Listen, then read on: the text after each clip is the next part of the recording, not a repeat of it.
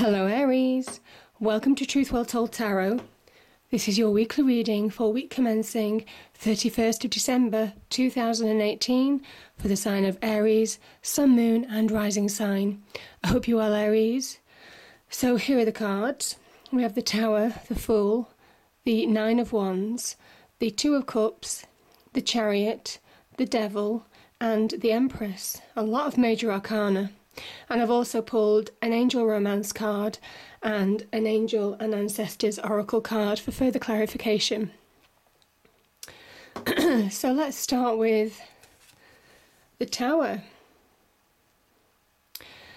So the Tower is a structure. It can be old beliefs, it can be where you might have felt comfortable but you might not be progressing, and this is where the universe strikes the tower down and raises it to the ground, because it's saying that you're meant for so much more. Now, this might be something that you've already experienced, Aries, and it is about your old beliefs, your old systems, your old way of doing things, your old perspectives, maybe the mind, the way that you see things in your world. Maybe it's asking you to think differently or bigger. You see these people, how in proportion to the tower, they're actually larger than life. This is saying that you've outgrown where you are.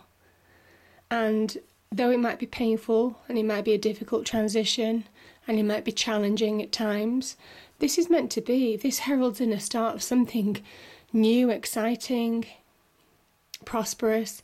But while the walls are closed off like this, stuck in the old way of doing things, the universe can't bring good fortune, prosperity, abundance, happiness, love to you.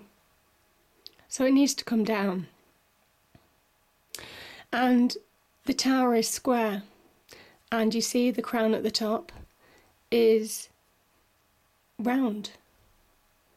And this is saying that this never really fit you anyway, or it certainly doesn't fit you anymore.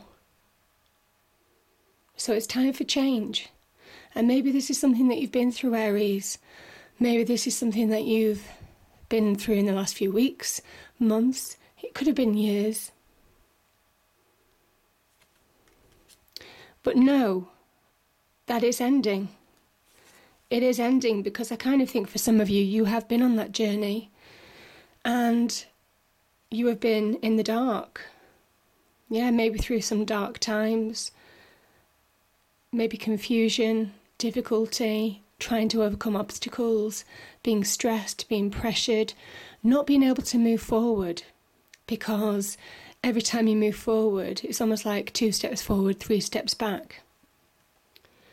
But this is the herald of a new time. It's a new start for you. And I think I kind of picked that up last week in the reading. This is a fresh new outlook. You're leaving old baggage behind, and that's exactly what the Tower is saying. It's time for change. Leave old baggage behind and look forward with optimism. And this is the universe. This is the universe shining down on you, pushing you forward to new adventures. And that could be in business. It could be in love. It could be on projects, it could be to do with money. But it's saying that you're meant for so much more than this, and you've got so much more to learn. And every time we complete a cycle, because this is the start of a new cycle, every time we complete a cycle, we raise our vibration that bit more, we learn that bit more, we become more experienced, more worldly wise. So things that could hurt us in the past, we're more capable of dealing with in the future, and we can see things coming. There's a real connection between Aries and the divine here, and I just want you to remember that however difficult things have been, things are getting better for you, certainly some of you anyway. The Nine of Wands. This is about perseverance, and I'm sure that you have had to persevere This is where you've had to stand your ground. This is where you've had to push forward, even though you were tired, you were fed up, and you question whether you could actually achieve the 10, the completion. But you are getting there. You are getting there because you've got a new beginning starting. This is point zero. This is zero. This is a new cycle. And I just think that this can mean, it can talk about relationships, it can talk about giving and receiving to somebody else, it can talk about soulmate energy, the fact that two becomes one with a caduceus. But I also think this is about you coming back to you.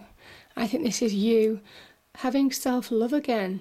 I think this has brought a new awareness, a new recognition, a new emotional stability within you. And I just feel that this is where you're beginning to be more aware of what you're capable of now. And there's a real self-love, there's a real emotional stability, there's a real groundedness, there's an emotional core, an emotional centre that you've mastered. And you know, when you actually become stable on the inside, you can project that on the external world, and that's what you're doing. And I think, you know, it's funny how these work out. So the Tower comes in. I think some of you were under the influence of the devil, you know, symbolically. Maybe you felt you were in chains. Maybe you felt you were worth more than what you were getting, whether it's in a relationship or business, career. You were giving your power away. There's some addiction involved here as well, so some of you may well have been under the influence of addictions. And the Tower has come in because it's saying you're meant for so much more than giving your power away. You need to recognise your power on your own 2 feet. It's your life, and you need to walk it in your way. And that's what you do. This is a shift. And it's right under the Fool.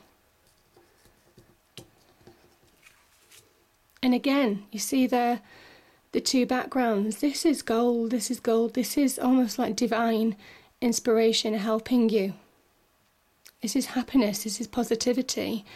The Chariot actually is about, it's about forward movement, seeing your goal in sight. This Chariot has a journey behind him. And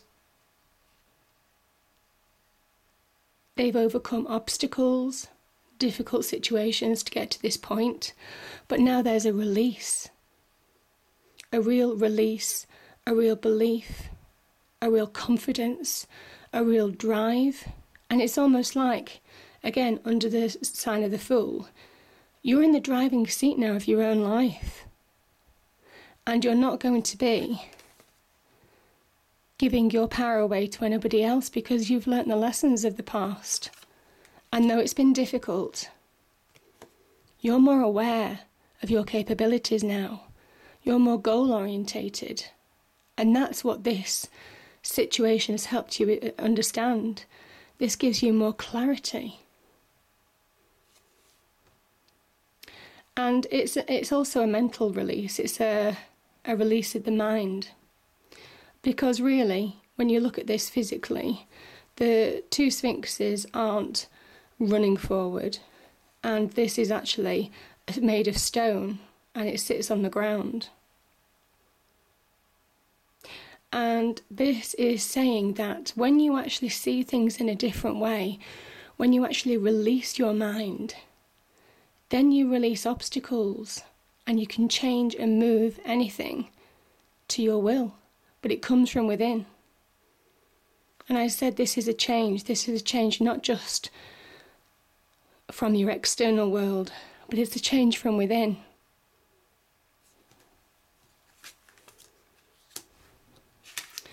And the last card is the Empress. This is a beautiful card. It's a card of creation. Certainly a card of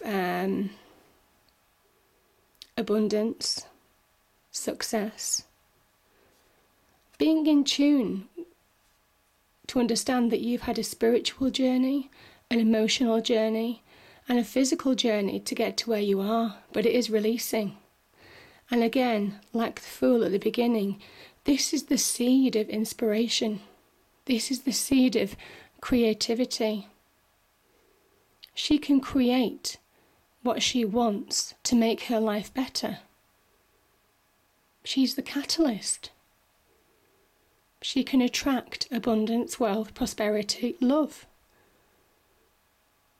Because she is the creator.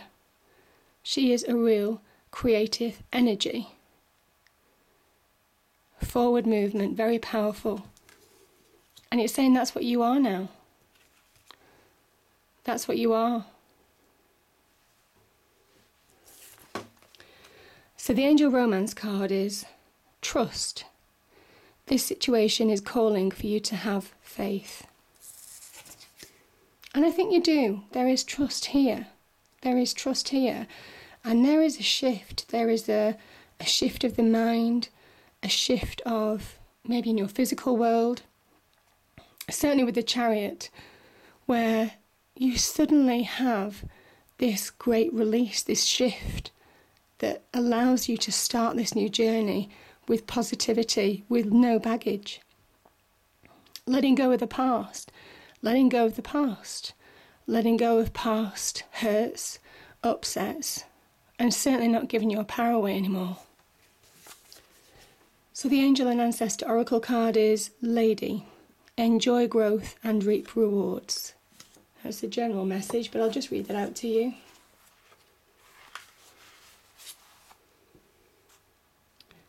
So it's reap what you have sown.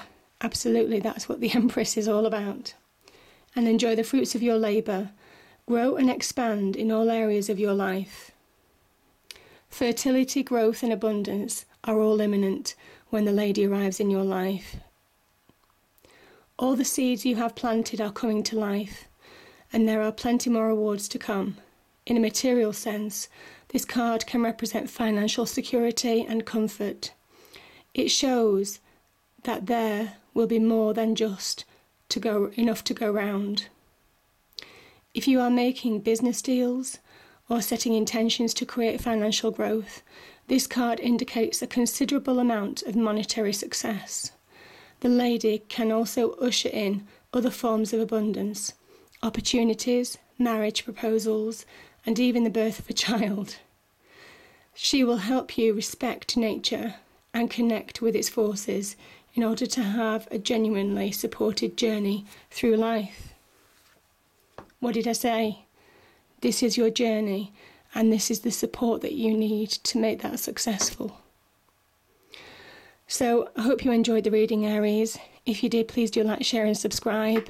And I'd just like to wish you a very happy new year, and I'll see you next time. Thank you.